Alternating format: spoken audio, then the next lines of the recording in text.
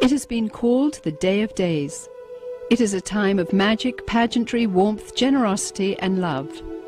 For many of us, our fondest childhood memories revolve around the traditions of Christmas. It is a time that many around the world celebrate as the birth of Jesus Christ, the Saviour and Messiah of mankind. In recent years, however, the spiritual holiday has become a time of mass marketing and crass commercialism.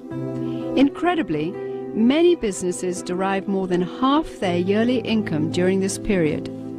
The process of gift-giving, once thought to have come from the story of the wise men who offered gifts to the newborn Christ, has evolved into the buying frenzy we see today during the month of December. But what about the other Christmas traditions? Have you ever wondered why we decorate the Christmas tree? Why we light the Yule log? Why we hang the mistletoe? And why we teach our children to believe in Santa Claus? In the next hour, you will discover the true origins of Christmas. You may be surprised or even shocked to learn the source of your favorite holiday traditions. Chances are, you'll never look at Christmas the same ever again.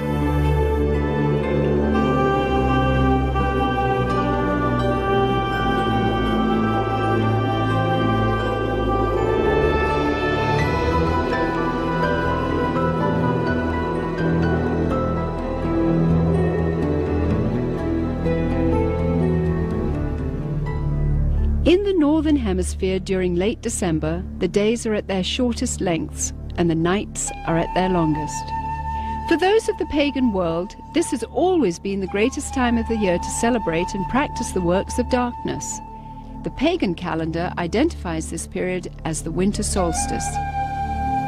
It was during the pre-Christian midwinter pagan celebrations of Scandinavia's Norsemen where today's Christmas traditions began. As a means of honoring the pagan sex and fertility god Yule, a 12-day celebration during the month of December was inaugurated. A large single log considered to be a phallic idol was lit on fire and kept burning for 12 days. Animal or human sacrifices were offered in the fire on each of those days. Wild, delirious reveling accompanied the daily sacrifices as drunken participants defiantly strove to make contact with spirits. 1,000 miles away in pre-Christian Rome, celebrants were paying homage to their own gods during the winter solstice. Witchcraft traditions hold that a number of pagan gods were given birth during this period, including Dionysus, Attis, and Baal, chief male god of fertility and licentiousness. Another pagan god from Persia, identified as Mithra, was said to have been born specifically on December 25th. Mithra was the god of the unconquerable sun, the god of the light between heaven and earth, worshipped at that time by an influential Roman cult. His birth symbolized an end to the long nights and a return to the dominance of the sun. During the month-long winter solstice celebration, courts in Rome were closed. Any and all crimes were allowed. Homosexuality, cross-dressing, and uncontrolled debauchery reigned supreme. Rome's order was turned upside down. Even children were allowed to join in the drunken orgies as part of the Juvenalia celebration.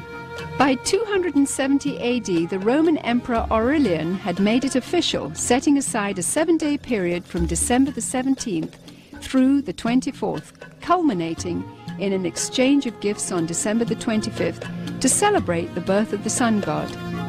This Roman orgy to end all orgies later became known as Saturnalia, in honor of the god Saturn, the god of excess. Roman soldiers invading Britain brought with them their pagan orgiastic traditions. Upon taking root in England, Saturnalia became known as the Festival of Fools, reigned over by the Lord of Misrule. By the 4th century, the influential government-sanctioned Church of Rome, unable to outlaw the growing number of pagan practices, chose instead to adopt them into their so-called official Christianity. The Church believed this would attract more pagans to their fold. Up until this time, the birthday of Jesus Christ, the Jewish Messiah, had not been celebrated at all.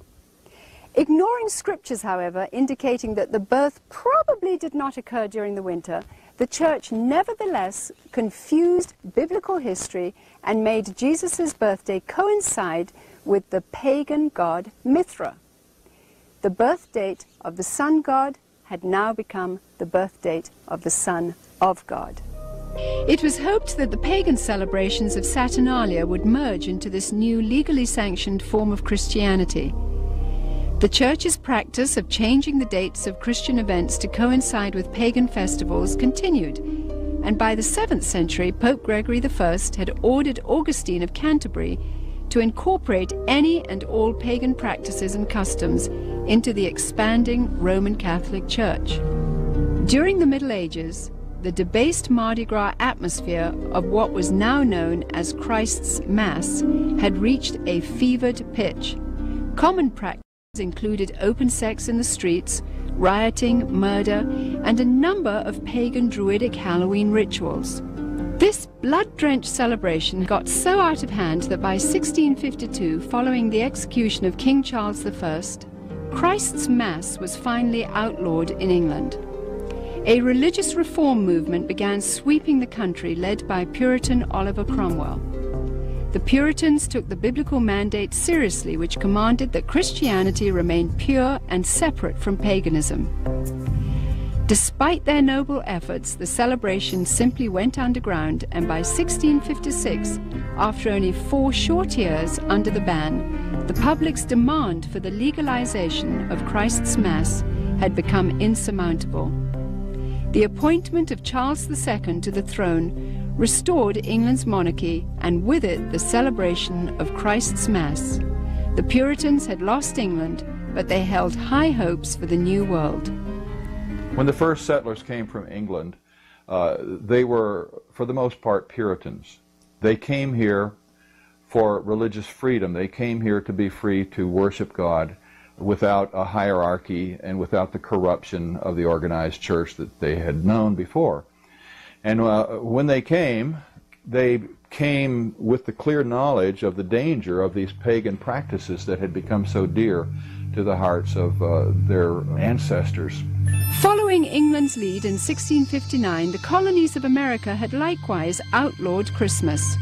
For 200 years, the clergy in New England battled to keep the riotous celebrations honoring the pagan god Saturn from infiltrating the New World.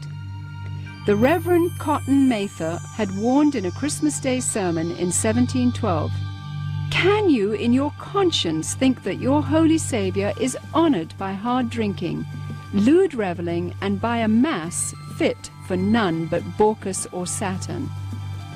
But the public's taste for sin and revelry persisted.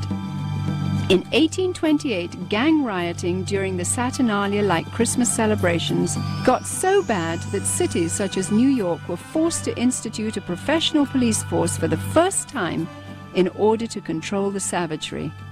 Christmas was not only not widely celebrated, in many cases, many places, Christmas celebrations were actually outlawed.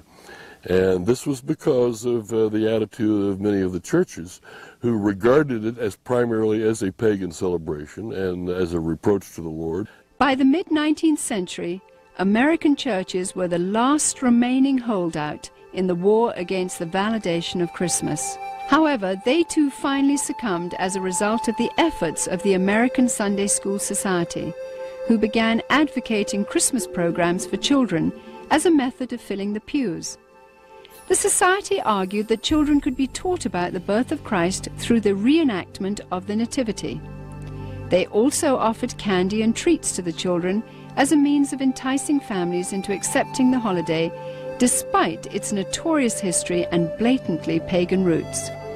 The successful technique of bribing children with candy would later be used on an unsuspecting American populace in the effort to promote the acceptance of the pagan rituals of Halloween. However, it was the work of England's most popular writer, Charles Dickens, whose ghostly 1843 book, A Christmas Carol, cemented the Christmas holiday in the hearts of Americans forever. Dickens' well-loved story made the pagan Christmas feasts, shining trees, glittering shops, and family warmth irresistible to those wanting to experience the holiday. Coming to America in 1867 to promote his work, Charles Dickens packed theaters as he read his story to cheering audiences around the country. A Christmas Carol gripped America and destroyed any final attempt to stop the evolution of Christmas. By 1875, the Puritans had been beaten, and by 1890, all American states had voted to make Christmas a legal holiday.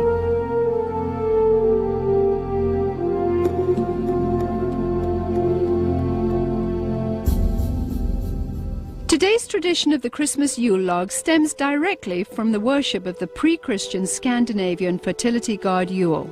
The burning of this phallic idol is also responsible for the concept of the 12 days of Christmas, which represented the 12 daily sacrifices offered up in the Yule log's flames. Another good example of the pagan elements of Christmas is the whole concept of Yule and the Yule log. The very term is derived from a Norse god, Yule, spelled J-U-L. And every year around Christmas time, a huge log was cut down and fashioned into a fertility symbol and then burned for 12 days. And on each successive day, a new sacrifice to the god Yule was performed in the fire, and a new sacrificial victim was burned to death. Sometimes, but not always, these sacrificial victims were human beings. And the whole notion of the 12 days of Christmas also comes to us from this Norse pagan tradition. In an attempt to blur the origins of this horrific ritual, the Church of Rome placed the first day of the Mass of Christ on December 25th and the 12th day on January the 6th. Despite no scriptural references for January the 6th, it was selected as the day the wise men supposedly arrived to offer gifts to the newborn Christ. This day then has become known as Epiphany. During the Dark Ages, the European custom of putting an oil-lighted wick lamp in the windows during the 12 days of Christmas signified to neighbors that the occupants were participating in the pagan worship of the phallic idol Yule. In today's commercialism, this is where we get the tradition of decorating our houses with Christmas lights. The Yule log custom was originally brought over to America by Scandinavian immigrants during the 1600s. And despite attempts to ban the tradition, it has stayed with us to this very day. Today, when we wish someone Yuletide greetings, we are in a sense invoking the power of the fertility god Yule upon that person.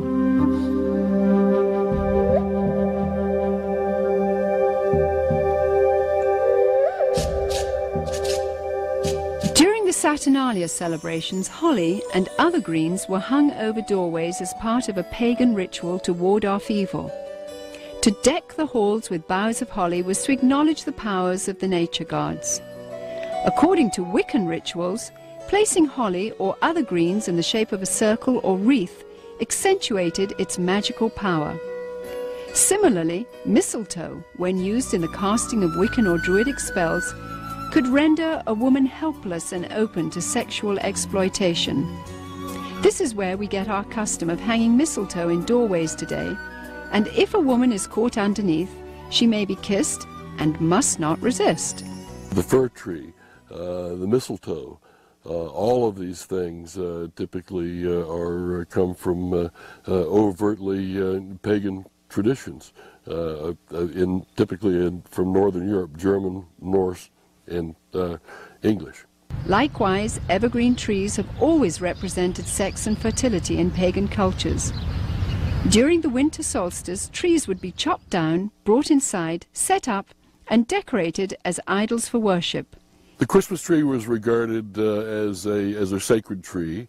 The pagans of Northern Europe typically worshipped trees. They regarded trees and groves as sacred. So the bringing of the tree into the house would be a way of bringing this supernatural source of blessing into your home. That was the whole idea, that there were spirits who resided in the trees. In the Middle Ages, the tradition of the winter solstice Christmas tree primarily took root in Germany.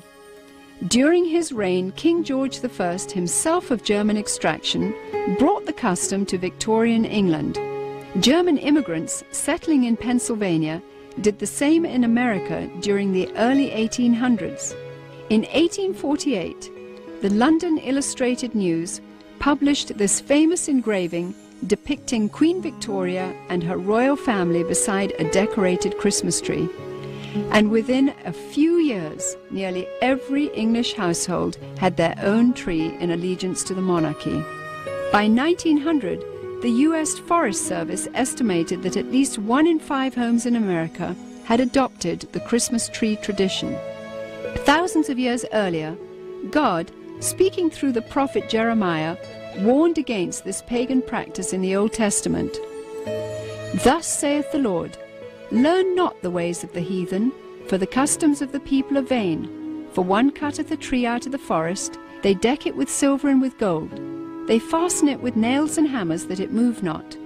Be not afraid of them, for they cannot do evil, neither also is it in them to do good.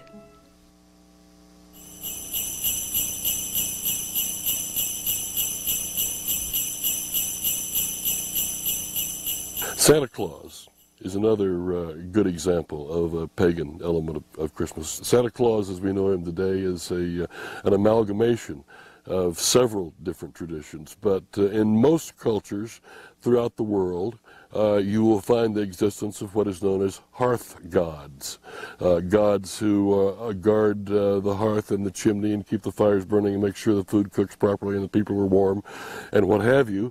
And at a certain time of year, in the middle of winter, typically, the hearth god dressed in red will come down the chimney to reward those who have pleased him during the course of the previous year, and to lay curses or hexes or other forms of punishment upon people who have displeased him. The concept of Santa Claus has had a long and winding history, with a number of diverse cultures contributing to the composite character we have today. Beginning once again in Scandinavia, Santa's original incarnation was in the form of Odin, the pagan god of thunder, a tall fellow with a long flowing beard who inhabited the spirit-infested Nordic forests. Odin would travel the sky during the winter solstice, deciding who would die and who would prosper. Most believers were frightened of this particular time of year.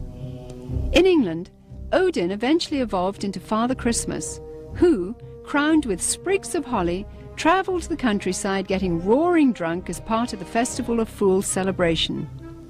Frequently he would be accompanied by a horned goat, ironically the biblical symbol of those who reject the salvation of Jesus Christ. According to the traditions of the Church of Rome, there was a Turkish bishop named Nicholas who hailed from Myra in Asia Minor during the 4th century. He was known as the patron saint of seafaring men. Over the centuries, as the legend began to unfold, it was rumored that St. Nicholas had actually captured the devil himself, put him in chains, and made him his personal servant. Recognized in various cultures as Krampus, Beelzebub, or Zwart Piet, Black Peter, this assistant of St. Nicholas is best known by his German name, Knecht Ruprecht. Described as a hideous horned creature, the servant Ruprecht was a dark and sinister figure who stood in stark contrast to the saintly Nicholas. Somehow, Father Christmas's companion, the horned goat, had metamorphosized into the foreboding horned devil called Ruprecht. As St. Nicholas traveled from house to house, inquiring about the behavior of children, Ruprecht would drop candy and gifts down the chimney into the good children's shoes which had been placed there. It was from this story that we get our tradition of hanging stockings on the mantle at Christmas time. If able to recite a verse or demonstrate a skill for St. Nicholas, the child would receive a gift. If unable to remember a verse, or if the child had been bad, he or she would receive a switch or a whip. Ruprecht also carried a large sack which he would frequently use to haul away the really bad boys and girls. As more and more Christian churches began combining the pagan rituals of the winter solstice with the celebration of the birth of Christ, emphasis on St. Nicholas's role began to shift. Some cultures began to downplay the role of St. Nicholas, but surprisingly retained Ruprecht. Eventually, Knecht Ruprecht was made the companion and servant to the Christ child himself. In this scenario, the devil is actually given the title Weihnachtsmann, or Santa Claus. 19th century writer Theodor Storm, in his story about Knecht Ruprecht, even goes so far as to describe the switches given to the children by Ruprecht as tools to be used in sadomasochistic rituals. Soon, the image of Ruprecht would fade from the Christmas tradition, but not his sadistic influence. Many of the early depictions of Santa Claus portrayed him not as a jolly gift giver, but of an unfriendly disciplinarian complete with a ready switch or whip. One of the problems with the Christmas gift thing for children is that it really is a religious teaching, a wrong religious teaching, because it teaches them that if they're nice, they get the gifts. If they're naughty, they don't. Or in my case, I was taught that he would leave us a bundle of switches. Isn't that interesting? It's a salvation by my own personal virtue. But there's a second thing wrong with it, and that is that they're going to get those gifts whether they're naughty or nice, because most parents love their children and wouldn't dream of, quote, ruining their Christmas. And they're not going to ruin Christmas. They're going to give those children the gifts anyway. And sooner or later, those thinking children are going to realize, I wasn't very nice, but I got the gift anyway.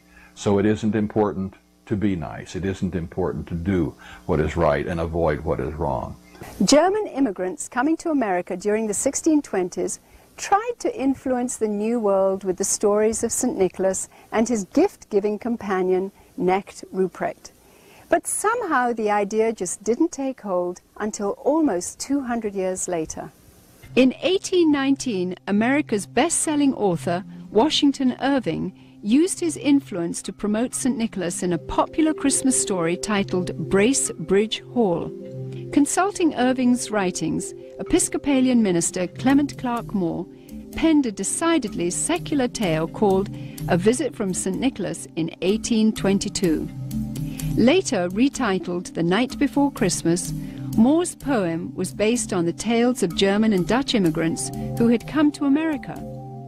Intended originally only for his own children, Moore's story was published in the Troy Sentinel in New York and became an overnight sensation.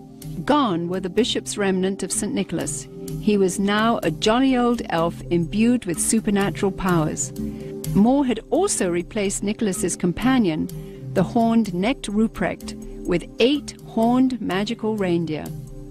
As the popularity of The Night Before Christmas grew, Moore became increasingly concerned that the story's emphasis on the supernatural and its disregard for Christ would reflect poorly on his position as a minister. As a result, he refused to take credit for its creation until the story became so popular that he could no longer resist. 40 years later, illustrator Thomas Nast, political cartoonist for Harper's Weekly, seared the image of Santa Claus into the minds of the world by creating a drawing which combined Moore's jolly old elf with images of St. Nicholas taken from his own native Bavaria. By 1880, Santa was a thoroughly secularized folk hero who had become increasingly irresistible to retailers worldwide. One factor that has contributed to the paganization of Christmas, the complete paganization of Christmas, has been the element of commercialism. It may seem odd to think of it in that context, but remember that Christ himself identified the love of money as a spiritual force in and of itself. And where it comes into play, it has a kind of naturally hostile effect on the gospel and the Christian faith. So the commercialization of Christmas has helped to highlight the pagan elements and to drive the overtly Christian elements further underground. To me, the most obscene thing about Christmas celebrations and customs as we know them is that as a result of these things, Jesus is displaced in the hearts of children by Santa Claus. The love, affection, appreciation, trust, the desire to emulate, these things that they should have in their hearts and minds as growing children for Jesus himself, to whom they owe everything. Instead, this has been stolen, this has been raped out of their hearts in a sense and displaced by the myth of Santa Claus. He takes the place of God or of Jesus Christ in the special world that is Christmas. He has supernatural knowledge of your history. He has supernatural knowledge of your present, of your attitudes. He's keeping a list. He knows who's naughty and nice. Your parents don't even know that. He's obviously got some conduit to knowledge that is beyond the human, and he flies through the air, capable of visiting every place on the globe in the course of a single night. In many, many ways, Santa exhibits supernatural qualities that provide a kind of a surrogate deity or a substitute for God or for Christ. Myths, by definition, evolve and change, and things are added. We used to have a Santa Claus figure that was confused with St. Nicholas and confused with other pagan figures, and then somehow he evolved through the drawings of Thomas Nast and others into what we see today, but he had a sleigh with 8 supernatural reindeer that can fly. And so the Christmas traditions that are pagan continue to change. But the truth of Jesus, the truth of the Incarnation, the truth that the Word was made flesh and dwelt among us, never changes, never will.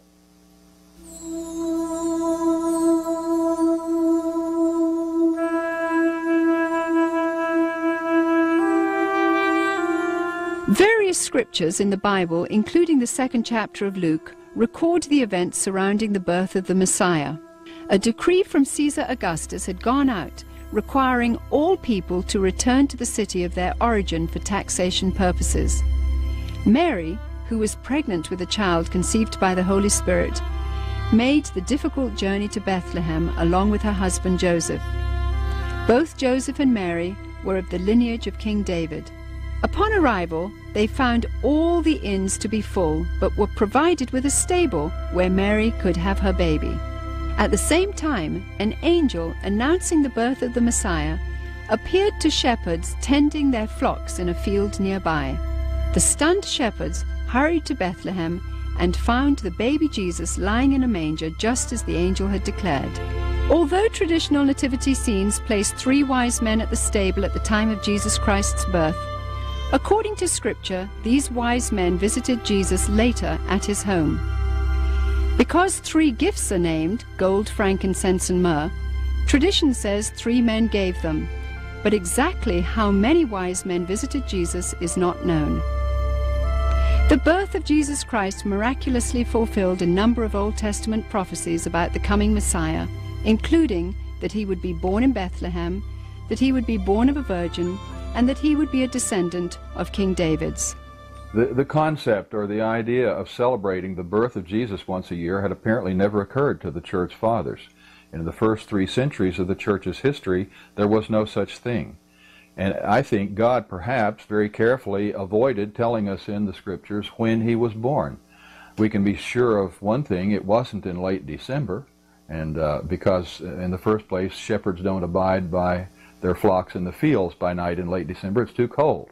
They take them out in the morning to pasture, protect them while they eat all day, and then bring them back in at night. So it wasn't in late December. For some, Christmas today simply means a time to get together as a family. For pagans, it is a deeply religious time to celebrate the winter solstice. Retailers, of course, view it with eyes towards making huge profits. Others use this time to reflect on the birth or conception of Jesus Christ, while many parents use Christmas to perpetuate the myth of Santa Claus to their children. In order to carry on this myth of Santa Claus, we must lie to our children. We must deceive them. We literally must lie to our children. And one of the wonderful things about children is that they naturally believe everything that we tell them when they're small. They trust us to tell them the truth. And if we deceive them in this way, it has to be destructive, because at some point in their future lives, they're going to wonder if other things we told them were true. The things we told them about the Lord, were they really true? It plants the seeds of doubt. And anyway, it creates disappointment. It creates disillusionment. To my mind, the question is not so much whether to celebrate Christmas or even how to celebrate Christmas, but to be able to make any decision knowledgeably. Whether you celebrate it or you don't celebrate it, you should know why you're doing so. You should understand what the pagan roots of Christmas are, and with that knowledge, you can discount them or ignore them if you choose to do so. It is not the purpose of this film to tell you which Christmas rituals should and should not be practiced by you and your family. This is between you and the Lord. What Christians should be most concerned about, however, are the growing pagan influences infiltrating every area of our rapidly degenerating society. Recently, we took our cameras to the Nevada desert, where we witnessed 35,000 pagans from around the country participating in a week-long celebration of sex, drugs, and hedonism. Here, everything was permissible and encouraged, except for the adoration of Jesus Christ. In nearly every ritual performed, Christianity was mercilessly mocked and despised. Each year, the numbers of participants continues to grow. Its attraction is expanding worldwide as it recruits through the internet. It is sobering to witness what could be the wave of the future unfolding before our eyes. It is not only permitted in the public schools, in the government schools, to celebrate holidays. It is encouraged and in some instances required. But with this condition, they must be pagan. They must not be Christian. And Christmas time, they are certainly encouraged to put on Christmas programs and Christmas plays. But all references to Jesus, all references to the gospel, all references to the incarnation, all references to God must be omitted. They sing about Santa Claus, they sing about Rudolph the Red-Nosed Reindeer, and God only knows what else they sing about that isn't scriptural. Since the pagan elements in Christmas are so strong, and they provide virtually the entirety of the structure and the content of the holiday, there is no Christian element in the holiday. Therefore, it becomes the ideal, politically correct, culturally diverse, multicultural holiday for everyone. In the 17th chapter of John, Jesus taught that it was appropriate for his followers to be in the world, but not of the world, meaning that we should be involved in our world so as to have a positive influence, but not become corrupted by it.